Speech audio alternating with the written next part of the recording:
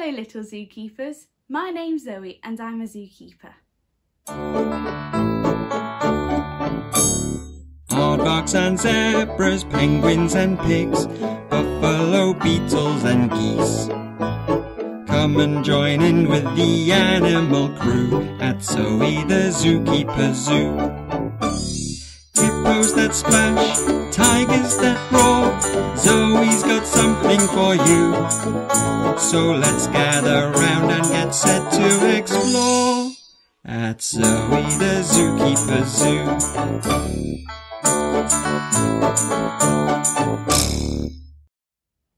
Do you know what today is? Today is Mother's Day, when we say thank you to our mums for all that they do.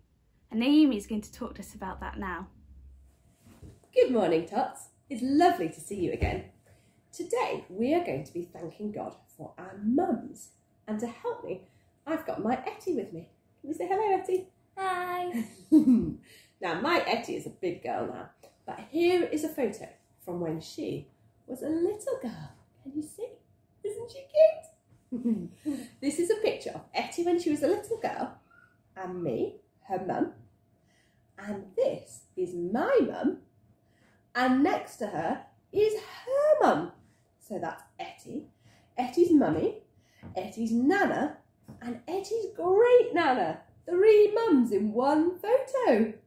And we are going to talk about some of the things that our mums do for us.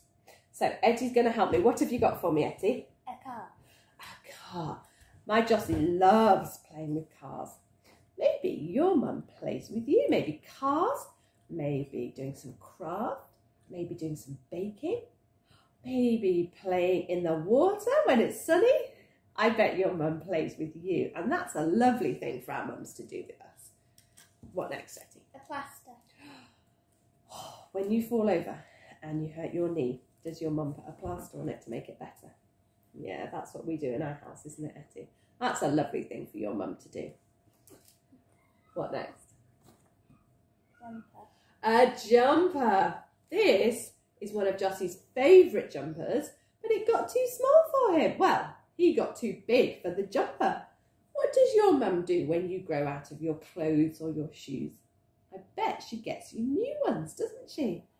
So that is a lovely thing for your mum to do, to be looking after you, making sure you have the things you need, like new shoes when your feet grow too big. What's next, 𝗙𝗊𝗋? Bible. The Bible. I bet your mum reads you stories from the Bible and tells you these true stories about Jesus that we read in there. Your mum is teaching you about Jesus, and that is such a fab thing. What else have we got? Book. A book. Elma. 𝗙𝗊𝗋 used to love Elma when she was little. And I bet your mum reads books to you. Does she? It's lovely, isn't it, to read a book with your mum? What a lovely thing for mums to do. Teddy bear. A teddy bear. I bet your mum snuggles you up at bedtime with a teddy bear, doesn't she? And maybe she sings you a song or reads you a book and gives you kisses goodnight. What a lot of lovely things that your mum does for you. And do you know what? We can say thank you to God for our mums and for all the things they do. And it might be that there are other people who do lots of those lovely things for you in your life as well. And we can say thank you to God for them as well. Shall we pray now? Let's close our eyes and put our hands together. Dear God, thank you for our mums. Thank you that they do lots of things for us. Thank you that they play with us and they read to us. Thank you so much that they get us the things that we need, like new shoes and new clothes. Thank you that they tell us about the true stories of Jesus that we read in the Bible. And thank you that they love us so much. Amen. Amen. Now, my 𝗙𝗊𝗋 made me these beautiful flowers yesterday. Isn't she clever? And I'm going to show you something that you can make for your mum. Your grown-up will be able to print off this Tots piece of paper that has printed on it, thank you, Mum, for teaching me, and thank you, God, for mothers. And it's got some beautiful flowers, so your grown-up could print those off for you and you can colour them in. And you just need to wrap it around a tin.